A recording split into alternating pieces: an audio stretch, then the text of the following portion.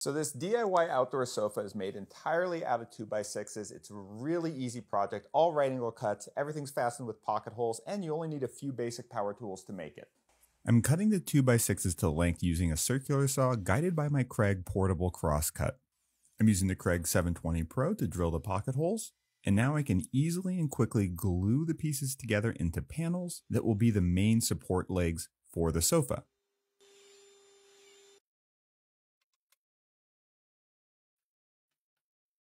I used the spring clamp to hold the back rest pieces at an angle that seemed comfortable. If you want a more loungy sofa, you can go a little lower, and if you're a little more uptight, well, you can make it a little more upright. I used a jigsaw to cut out some notches for the back piece, gave everything a quick sanding with 150 grit paper, applied a penetrating sealer, and I'm done. This is a really flexible design. You can make it longer or shorter depending on how many people you want to create seating for.